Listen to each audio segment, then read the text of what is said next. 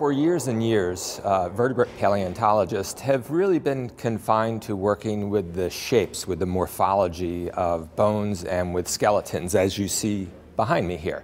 And our hypotheses about how these ancient animals lived and moved was based on how we could put those bones together in the physical world. And now, for the first time in the history of paleontology, we're able to move beyond those methods and into this virtual landscape where we can test our biomechanical hypotheses in rigorous ways that were never possible before. My first foray into 3D scanning was actually working with a Drexel student in our College of Media Art and Design. And he wanted to do a master's thesis that was steeped in both science and digital art. And so we used an early generation of scanner to scan a 65-million-year-old crocodile, and he put it back together, put the muscles and the tendons on, taught it to walk, taught it to swim and to hunt, and that was his master's thesis. And that master's thesis, actually, he took it into his interview with DreamWorks, and he's a DreamWorks animator now. We scan the fossil, we clean it up a little, and then we translate that into an STL file. You can take the STL file, put it in another laptop connected to a 3D printer, essentially set a few parameters, push a button, and 10 or 12 hours later, kind of like the replicator in Star Trek, out pops the object.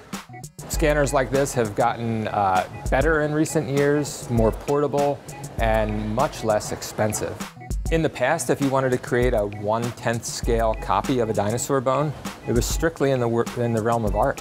So you had to get an artist to look at the bone, to draw it, and then to sculpt a 1/10th scale piece, and then to mold that, and then to make a cast from the mold. And so it was an arduous process, and it didn't necessarily have the kind of fidelity that you want in science.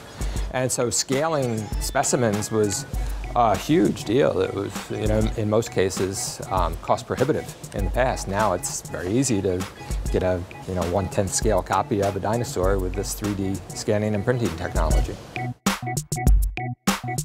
It's really important, and it's really a positive development that a high-tech instrumentation like this is getting down to affordable prices, because not all areas of science are funded equally well.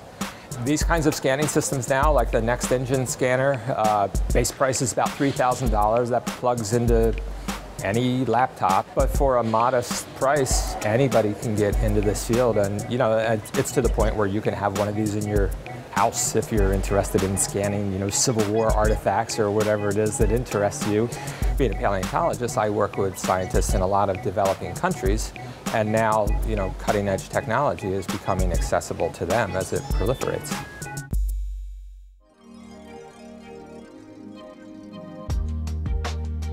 There's a move with intellectual property today to make things open source, right? To open access, to democratize it. Science has always been that way. Science can't be any other way. If other scientists don't have access to my original data, where they can reanalyze it in their way, re-examine my hypotheses, and potentially falsify my hypotheses, it's not science.